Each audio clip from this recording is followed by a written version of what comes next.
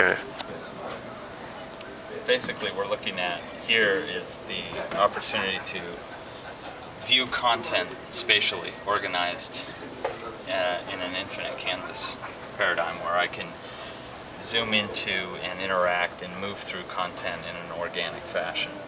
One of the big components is that the content is actually the content. It's not an icon or other representation of the content, but if I have, in this case, a stack of photographs, I'm pointing to a folder of photographs and drawing those into the surface, and then I'm able to just move through those content types using gesture.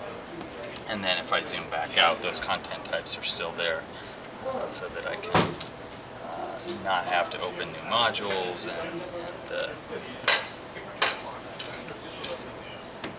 do that. One of the other things we have with the infinite zoom, of course, is thinking about content types that wouldn't represent themselves well in a sort of PowerPoint like presentation format today, where a complex diagram would be hard to view. You'd have to print it out. Folks would have a hard time seeing that. But if we're working in this environment, we can think about XML-based content, raster-based content that allows us to sort of move infinitely into details and be able to discuss those.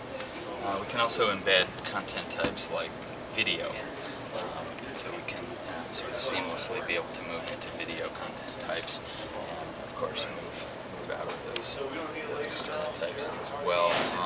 We think about the access to things like Word documents, where instead of copy-pasting different elements from a Word document into a presentation, I can instead pull the whole document in and be able to sift through pages. And how about editing the document? Well, that's one of the things that we'd like to think about in the future, is what would it be like if I could then edit a line or be able to interact with documents in that way. We haven't implemented that yet at this point. What else do we have to see? I think those are the big things. Some of the other things that we looked at is in a format like this, of course, a lot of people say, well, that looks a lot like a whiteboard. So one of the things we wanted to play with, calibration's a little off. There we go. What about using it as a whiteboard, using your finger, being able to select colors? Drawing tools. You can also see that with the camera that we could also have a pen. We could use the camera for object recognition and be able to actually have a tray and pick up a whiteboard pen, and if I have a red pen, the camera can identify as a red pen and be able to do that same kind of thing with a pen as well.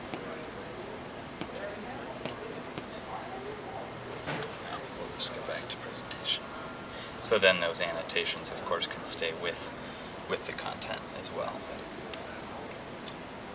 I think at a high level, that's it.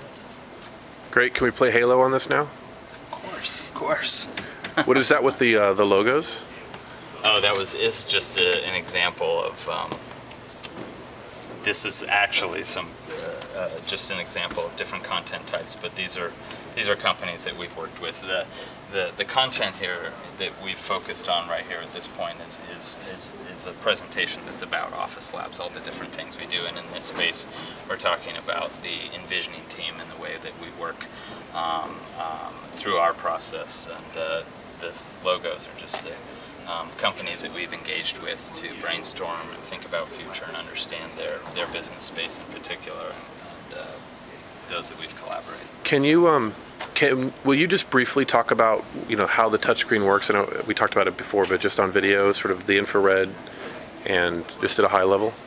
Sure. I think it's pretty simple, but and Russ can correct me if I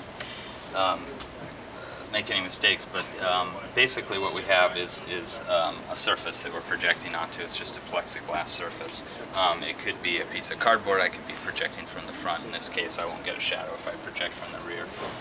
There's 3 lasers across the bottom of the surface that sit just off the surface. Each of these lasers has a filter over the top that scatters the beam out, creating a mesh, invisible infrared mesh, just off the surface of the screen.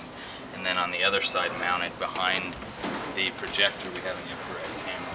So the light, when my finger breaks the plane of that surface, it creates a pinpoint that the camera is able to pick up and trigger as a click.